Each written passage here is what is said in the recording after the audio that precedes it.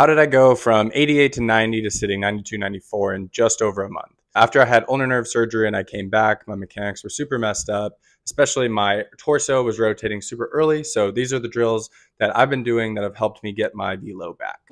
Main goal of the bar swing is to get to end range, which is back here, let it sink in, and then let the hips begin the opening move.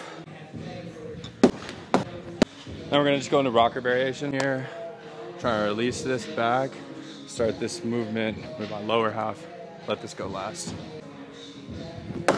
All right, now we get to the mound, start doing some plyos. Just trying to load it up and hold this back until that lands.